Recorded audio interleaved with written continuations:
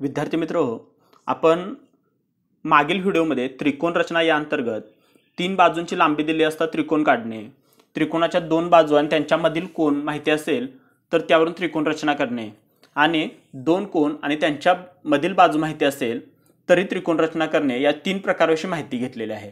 आज आपण त्रिकोण रचनेतील चौथा प्रकार म्हणजे कर्ण व एका बाजूची लांबी दिली असता काटकोन त्रिकोण काढणे याविषयी माहिती घेणार आहोत। तर एका बाजूची लांबी म्हणजे काटकोन करणाऱ्या कोणत्याही दोन बाजूंच्यापैकी एका बाजूची लांबी। आता या प्रकार समजून घेण्याआधी आपल्याला काटकोन त्रिकोण आणि कर्ण या संकल्पना माहिती असणं गरजेचं आहे। काटकोन त्रिकोण म्हणजे काय, तर काटकोन त्रिकोण म्हणजे असा त्रिकोण की ज्या त्रिकोणामध्ये एक कोन काटकोन असेल, म्हणजे दिलेल्या तिन्ही कोनांपैकी एका कोनाचं माप हे 90 अंश असेल, तर अशा पद्धतीनं एक कोन काटकोन असेल तर आपण त्याला काटकोन त्रिकोण म्हणतो। आणि कर्ण म्हणजे काय, तर कर्ण म्हणजे काटकोनासमोरील बाजू, म्हणजे बरोबर जो 90 अंशाचा कोन असतो त्याच्या अपोजिटची जी बाजू असेल त्याला आपण कर्ण असं म्हणतो। तर कर्ण आणि काटकोन त्रिकोण माहिती असेल तर त्यावरून आपण प्रश्न सोडवू शकतो। या ठिकाणी एक उदाहरण दिलेलं आहे, त्रिकोण LMN असा काढा की माप कोन LMN बरोबर 90 अंश, कर्ण बरोबर 5 सेमी, लांबी MN बरोबर 3 सेमी। आता या माहितीवर आधारित आपल्याला कच्ची आकृती काढायची आहे। आता कच्ची आकृती काढत असताना आपल्याला एक गोष्ट लक्षात ठेवणं गरजेचं आहे की दिलेला जो प्रश्न आहे तो काटकोन त्रिकोणावर आधारित आहे, त्यामुळे त्रिकोण काढत असताना तो काटकोन त्रिकोण येईल अशा पद्धतीने तो काढावा लागेल। तर या ठिकाणी मी एक त्रिकोण काढतोय, कच्ची आकृती काढत असताना देखील ती काटकोनाची असावी। अंदाजे मी काटकोन त्रिकोण काढत आहे।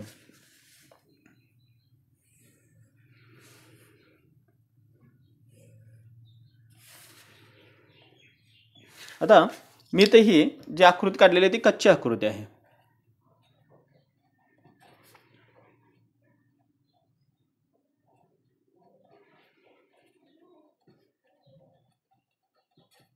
आता या कच्च्या आकृतीमध्ये आपल्याला काय दिसतंय, तर एक कोन काटकोन दाखवलेला आहे।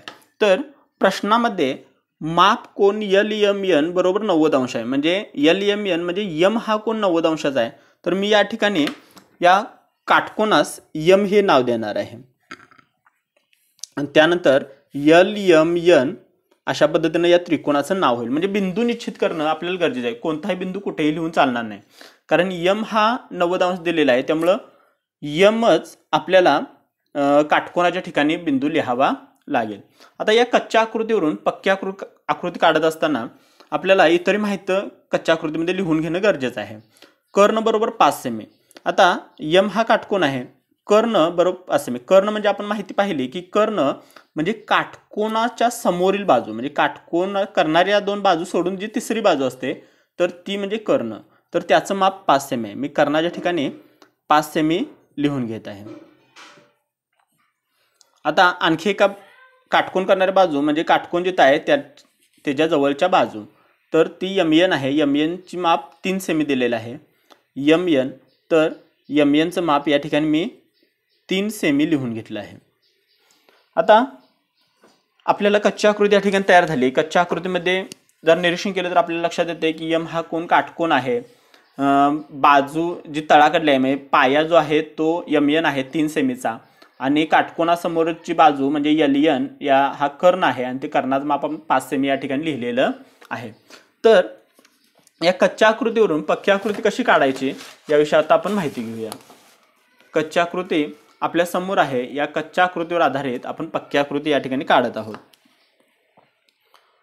तर या ठिकाणी MN हा पाया घेतलेला आहे आणि तो 3 सेमी, त्यामुळे मी 3 सेंटीमीटरचा एक रेषाखंड या ठिकाणी काढून घेणार आहे।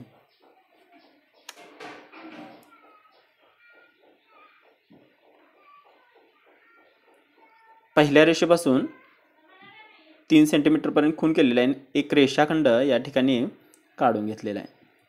तर या ठिकाणी मी 3 सेमीचा रेषाखंड काढून घेतलेला आहे, त्याला कच्च्या आकृतीमध्ये MN नाव आहे, त्यामुळे मी इथं देखील MN असं नाव देणार आहे।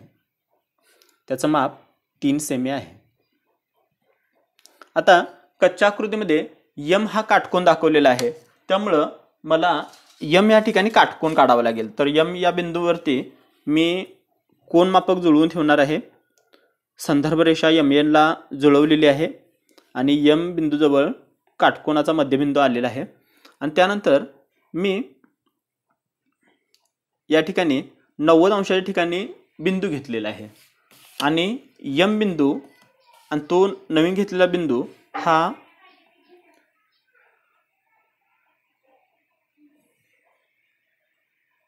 मी अशा पद्धतीनं एक किरण काढून जोडलेला आहे. आता हे यन इकडल्या कच्च्या आकृतीचं नाव आहे, हे लक्षात ठेवा. आता यम यन हे पाया झाला आणि यम या ठिकाणी मी काटकोन काढलेला, त्यामुळे मी काटकोनाची या ठिकाणी खूण करून घेणार आहे.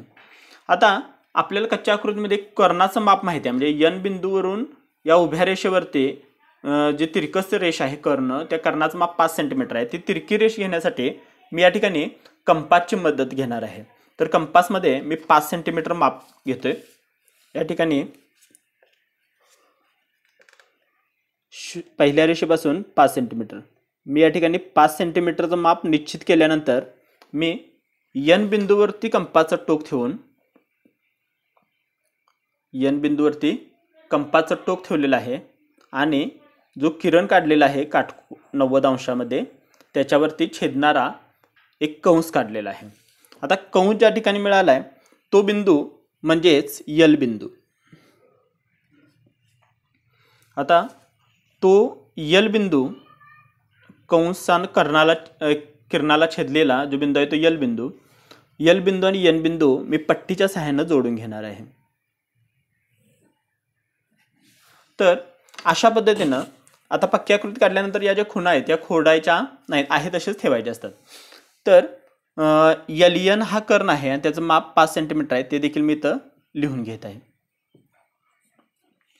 अशा पद्धतीनं आपण काटकोन त्रिकोणातील काटकोन करणारी एक बाजू आणि कर्ण माहिती असेल तर कच्च्या आकृती कशी काढायची आणि कच्च्या आकृतीवरून पक्की आकृती कशी काढायची याविषयी माहिती घेतली. आता यावर आधारित जो उदाहरण संग्रह आहे सराव संच, तर त्या सराव संचाविषयी सराव संच 5 विषय आपण आता माहिती घेणार आहोत. सराव संच 5 मध्ये काय सांगितलेलं आहे तर खाली दिलेल्या मापावरून त्रिकोण काढा. आता खाली दिलेल्या मापांच्या मध्ये आपल्याला काळजीपूर्वक वाचन करणं गरजेचं आहे. तर या ठिकाणी आपल्याला असं दिसतंय की प्रश्न क्रमांक 1 मध्ये त्रिकोण MAN मध्ये माप कोण MAN बरोबर 90 अंश, म्हणजे ए हा 90 अंश आहे. आता त्रिकोणाचं फक्त 90 अंश माहिती असेल तर कर्ण कसा ओळखायचा, तर या ठिकाणी आपण आधीच्या आकृतीचं थोडंसं निरीक्षण करूया. यम हा जर काटकोन असेल तर राहिलेले बिंदू कुठले असतात, यल आणि यल, म्हणजे यलियन हा कर्ण असतो. काही वेळा प्रश्नामध्ये कर्ण कुठला हे स्पष्ट सांगितलेलं नसतं. तर यम हा बिंदू जर काटकोन असेल तर राहिलेले 2 जे बिंदू असतात ते त्यापासून तयार होणारी जी बाजू असते ती कर्ण असते. म्हणजे यम हा काटकोन असेल तर यन हा कर्ण असतो, जर यन हा काटकोन असेल तर यम हा कर्ण असतो आणि यल हा काटकोन असेल तर यन हा कर्ण असतो. या ठिकाणी यम हा काटकोन आहे त्यामुळं यन हा कर्ण आहे. यम हा काटकोन असल्यामुळं यन हा कर्ण आहे. तर आता आपण या ठिकाणी ए हा काटकोन आहे आपल्याला माहिती झाले, त्यामुळं यन हा कर्ण असणार आहे. त्यामुळं यन हा कर्ण आहे हे समजून घेऊन आपण कच्ची आकृती काढणं गरजेचं आहे. तर आपण या ठिकाणी स्पष्ट कर्ण कुठला हे दिलेलं नाही. प्रश्न क्रमांक 2, काटकोन त्रिकोण STU मध्ये कर्ण SU बरोबर 5 सेंटीमीटर कर्णाचं माप दिलेलं आहे व लेंथ ST बरोबर 4 सेमी. आता या ठिकाणी काटकोन कुठला हे दिलेलं नाही, तर SU हा कर्ण आहे. मग ते राहिलेला बिंदू कुठला तर T, म्हणजे T हा काटकोन असणार आहे. कच्च्या आकृतीमध्ये T हा बिंदू काटकोन म्हणून घेणं आपल्याला गरजेचं आहे. प्रश्न क्रमांक 3, यामध्ये त्रिकोण ABC मध्ये लांबी AC बरोबर 7.5 सेंटीमीटर, माप कोण ABC बरोबर 90 अंश आणि लांबी BC बरोबर 5.5 सेंटीमीटर. तर या ठिकाणी ABC हा 90 अंश म्हणजे B हा 90 अंशाचा आहे, काटकोन आहे.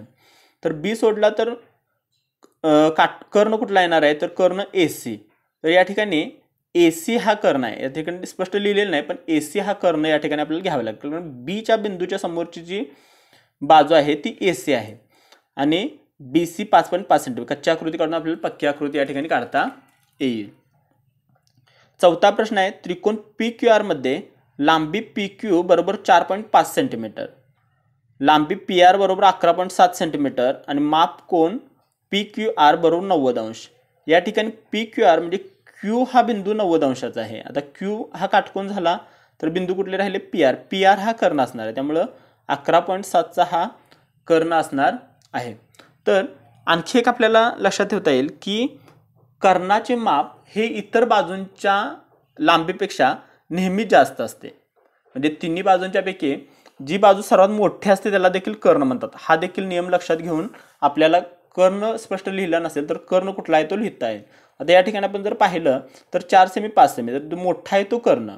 या ठिकाणी 8 सेमी 10 सेमी, या ठिकाणी 10 सेमीचा कर्ण. या ठिकाणी 7.5 5.5, तर 7.5चा कर्ण. जी बाजू जास्त असते ती कर्ण असते. आता पाचवा प्रश्न हा तुमच्यासाठी म्हणजे तुम्हीच तयार करून सोडवायचा आहे. विद्यार्थ्यांनी त्रिकोण रचनांसाठी वेगवेगळी उदाहरणे तयार करून सराव करावा.